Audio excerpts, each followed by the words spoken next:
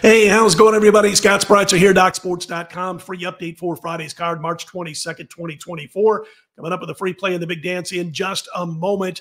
Yesterday, we hit 4 out of 5 premium plays. The Kansas Jayhawks are the one team that cost us a perfect 5-0 premium day on Thursday. The Jayhawks up by 21 points in the second half at one point in that game and almost gave it entirely away.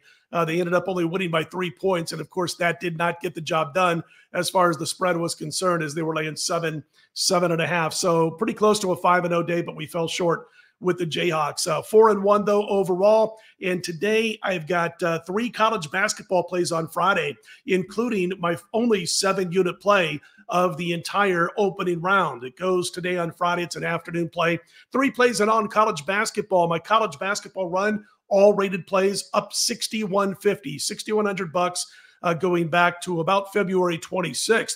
Top play run, which are plays 5 stars and up. You can see it on your screen there. 12-2 the last 14 in college baskets, 64-35 the last 99 in college baskets. And all sports top play run now stands at 181 and 124 and up over $23,000 along the way. So we'll look to rack it up, do it again. Let's go for the college basketball sweep led by that 7-star play on on Friday's card. And also you can check the other plays. I've got NBA going too after last night's win in pro basketball with the Denver Nuggets. Let's get to the free play. It's Nebraska and Texas A&M. Huskers laying a point for the most part, couple of 1.5s out there. It's scheduled for a 6:50 p.m. Eastern tip-off.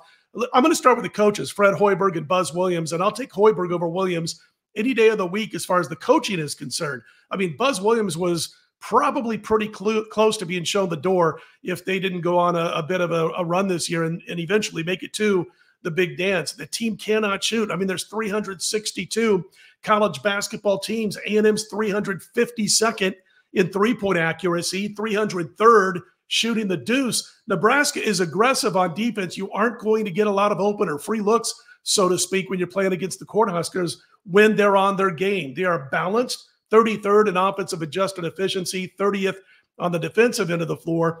And the one thing I guess you could say that A&M has going for them is probably their work on the offensive glass, because they do miss a lot of shots.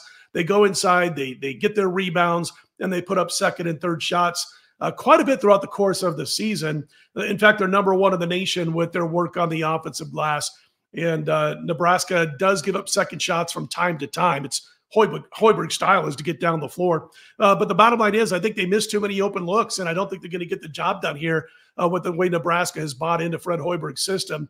It's a pretty loaded starting 5 for the Cornhuskers this year with solid contributions coming from the bench. When you talk about the Huskers, I mean, you got Tominaga. I mean, this guy is impossible to defend, and if he's on, forget about it. Then you got Rink Mast, the Bradley transfer, the big man, 6'10", can bring bigs outside on the offensive end and make them defend the deep perimeter, gets them away from the glass.